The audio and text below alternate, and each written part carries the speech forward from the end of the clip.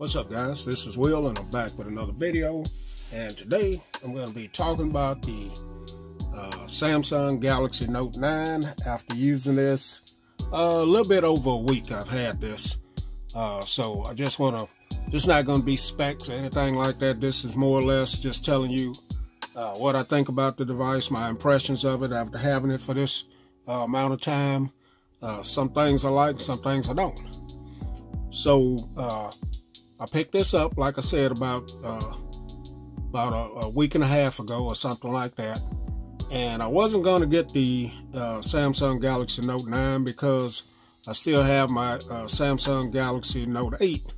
And it's in good condition. So, and when I saw this color come out, I said, I like that color. I just may go ahead and pick that color up. So the cloud silver kind of attracted me to this device, and I ended up picking it up. So starting off with the build quality, I really like this device here. It's a little bit wider than the Note 8. It has some nice little chamfered edges on there. I don't know if you can see them. Just has a great build quality about it, and it feels good. The buttons and everything are in good shape. They don't have any wiggle or anything to them.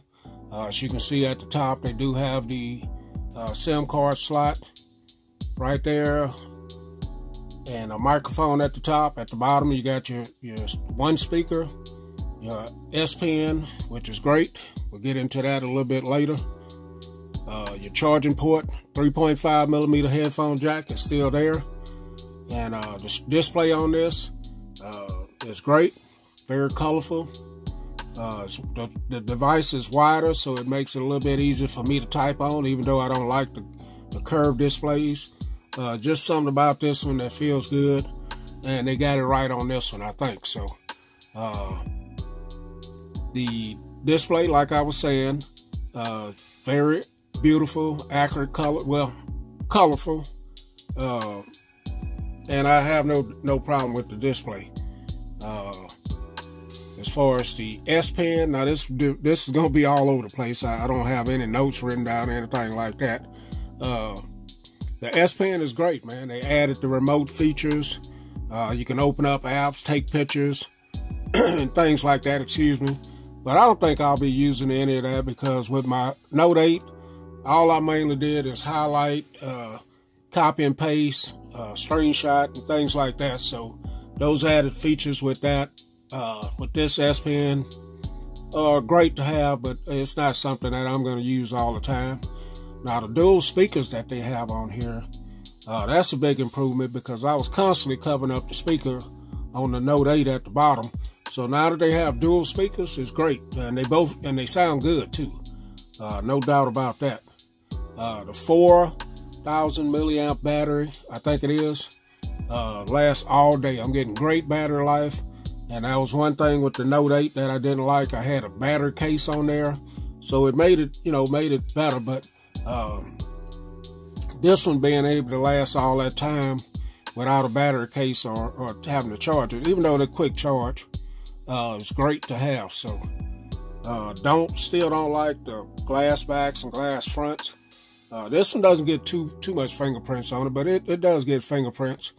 Another thing they improved on that I like, well, it didn't matter to me, they put the fingerprint sensor here instead of over there. Well, I didn't have a problem with my Note 8. I could reach it quite easily on that, but this does make it a little bit better. They have made vast improvements with the cameras on here. The cameras are great, take great video and pictures as well. The front and the back, just added features. I'm not going to go into the features on the cameras and stuff, but they have improved the cameras. There's plenty of videos out there that go into high detail about the cameras. But as far as phone calls, it makes great phone calls. Don't have any problems with the phone calls at all. Everybody I can hear good, and they can hear me good. Samsung's the UI on here is great. It flows good. I got the 128 6GB version, Snapdragon 845, and it chugs along, man. Which a lot of people were saying on there Note 8, they had problems. Till this day, I still don't have any problems with my Note 8 with any lag.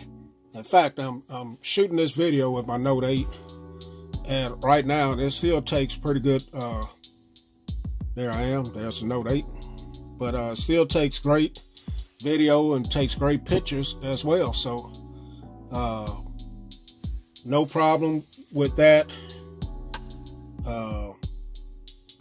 With the operating system at all. I got off track a little bit there, but the UI is great on here, and like I said, battery life is vastly improved, and the S Pen and the fingerprint sensor.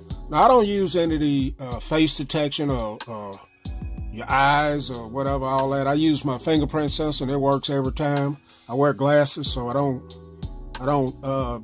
try and use any of that stuff, face detection or whatever it's called on here.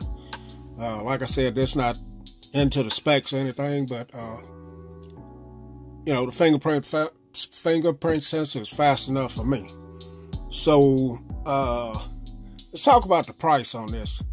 So I picked this up at Best Buy, and it was $999.99, and they also included a 32-inch Samsung HD TV, which kind of offset the price a little bit for me. And I think this is great value because they still putting in the fast charger. You're still getting your headphones. You know, you get expandable memory with this.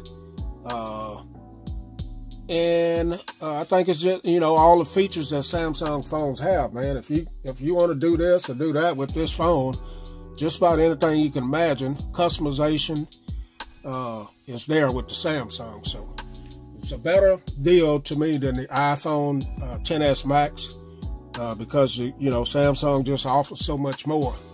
If I was carrying an iPhone all day long as my main device, then the XS Max would be, you know, one that I would get. But I wouldn't I wouldn't get the 64 gigabyte one either, which is the one that I had. Now, I'm going to pick up the iPhone XR, definitely, and I just like having the newer iPhone on deck, so that's the one I'm going to get.